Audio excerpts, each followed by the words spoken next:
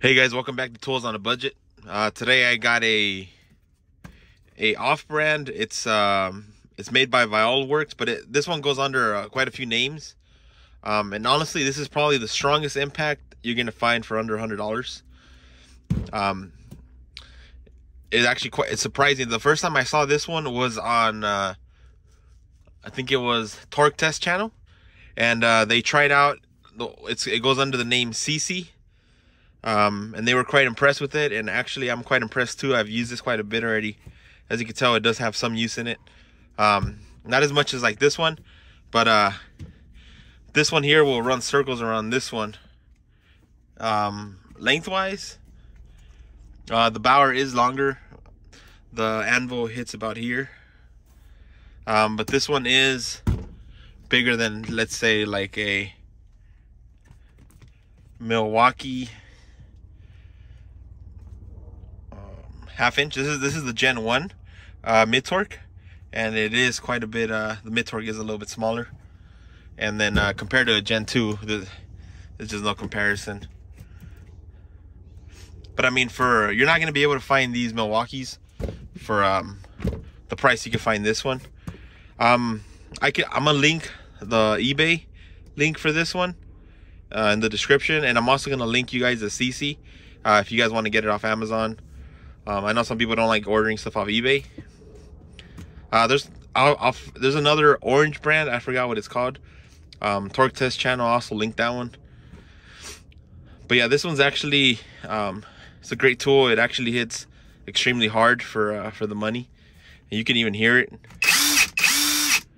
You can hear the power in that one. This bower is a lot bigger, but honestly, this is probably twice as strong as this one. And it doesn't give you that nasty worn brush smell. And yeah, I've used this to take off like axle nuts, suspension parts. It's not gonna take everything off because even the Milwaukees don't. You're still gonna need like a bigger half-inch, like the 2767, 2763, etc. But this is actually like an all-around 95%. It'll do 95% of what you need. The only downfall are these batteries, which they're fine. They just don't last. Let's say I fully charge both of these. This one's gonna last me about like 1.5 times as long. So this one might be able to do like 3 cars, and that one to do like 4.5. Apart from that, I mean, these batteries, the good thing about these is any Chinese impact you get, they're all the same battery. I can show you guys. It don't matter. All these cheaper brands, they're all similar. One second. All right, guys, so I'm back. Yeah, sorry about that. My thing is out for delivery today, so I'll be able to use the phone holder on the next video. Let's see, so you just plug it into any one of these cheap batteries. Honestly, you could probably get these for like $10, so you could always have one on the charger. So I really don't see that as a problem. I do notice these are a little bit better, the ones that look more like the Makita knockoffs. These kind of drain a little bit faster than these. It could just be different batches, different variations and stuff. And sorry if I sound a little bit off. I'm a little bit under the weather right now. We all went on a vacation and ended up getting a little bit sick. These kids be touching everything. But yeah, so I'm gonna do I don't really have anything to test the power of this. I can show you guys. I'm gonna try to go to the junkyard tomorrow and then see what this can take off. That'll be a separate video. And for right now, I'm just gonna do a lag bolt test. We're gonna drive some lag bolts. I'm gonna put it up against the first gen, and if it's able to defeat the first gen, we're gonna go ahead and put it up against the second gen. So let's go ahead and start that.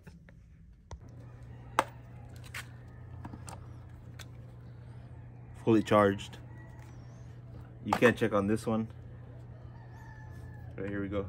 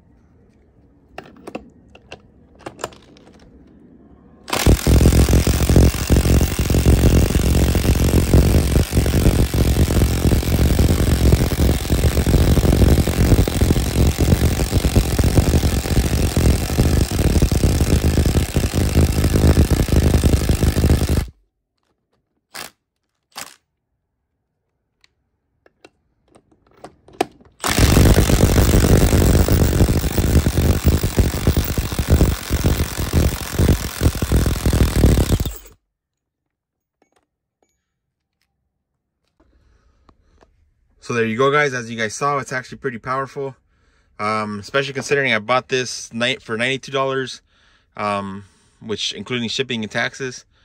I believe it was like 80 something with free shipping.